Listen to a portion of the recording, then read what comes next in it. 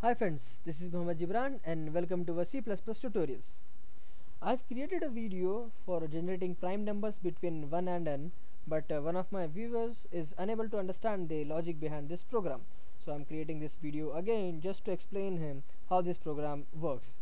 So first of all, let me execute this program to show you what it does. It tells you to enter a number, let me say 25, and it will give you a list of the numbers starting from 2 till the maximum value 25. Between that it will tell you all the prime numbers. Okay, so like 2, 3, 5, 7 and so on are the prime numbers between 1 and 25. So how this program works, as you can see, we are taking the value and I'm storing that in the variable x, which is integer type, and we have three more variables I, j and n. Now we are going into a loop. This loop starts from 2. We are considering, or we are dividing from number starting with 2. We are not considering 1 because 1 is not a prime number. And then we are checking if this value is less than and equal to x. Suppose the user has given x value as 25. So first of all, my I value for the first iteration will be 2, and then we will go and try to execute this part of code.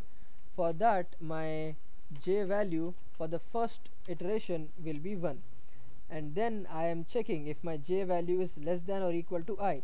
My j is less than or equal to I. Yes, the condition is true. So I will go and will perform this thing. What I am doing over here is I am dividing I by j. I am dividing my I value, that is 2, with my j value, that is 1, and if this gives me a value as 0, I am incrementing my n value, which is 0 for initial, at the initial stage, and this is done for the first time, and then when we repeat it, we will increment the value of j. Now the value of j will become 2, and now we will again check it with our I value is 2 and j value is again 2. So the condition is still true because we are checking if j value is less than and equal to I. So again we will do the same stuff. We will divide 2 with 2, and if it gives us the remainder as 0, then we are again incrementing the n value, and if not, we are coming out of it. What's the need of using this n value? Because if you remember the value of the definition of a prime number from our school back old math classes, a prime number is a number which gets divided with 1 and itself. Okay, any number which gets divided only by itself and 1 is known as a prime number. Okay, so that's what we are doing. We are dividing any number.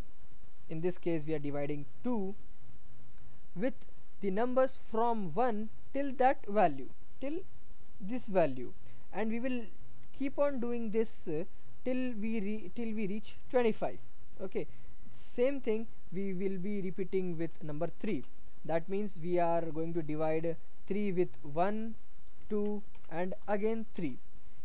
Next time when this we come to this for loop, we are going to increment the I value and it becomes 4, and in this for loop we are going to divide 4 with 4 values, that is 1, 2, 3 and now 4.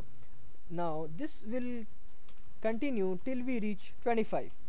So we are going to do that with 25 also. We are going to divide 25 with 1 till 25. If between 1 to 25, suppose when we are checking with number 25 in the last iteration, if this number gets divided 2 times, so then we are printing if we are checking if the n value is 2, which means if this number gets divided 2 times like we have done with 2, then we are printing that number. Else we are not doing anything. We are assigning the n value again as 0, like we did for 2 over here. The 2 gets divided by with 1 and itself, so the n value for 2 will be 2, and we are displaying it as a prime number. Again, same thing will happen with 3. The 3 will get divided by 1 and itself only. It will not get divided by 2, as only 2 comes between 1 and 3. So as it's getting divided only 2 times, so we are checking it again over here and we are printing that. Next comes 4. Now if we divide 4 for the first time, it gets divided with it gives remainder as 0 with 1.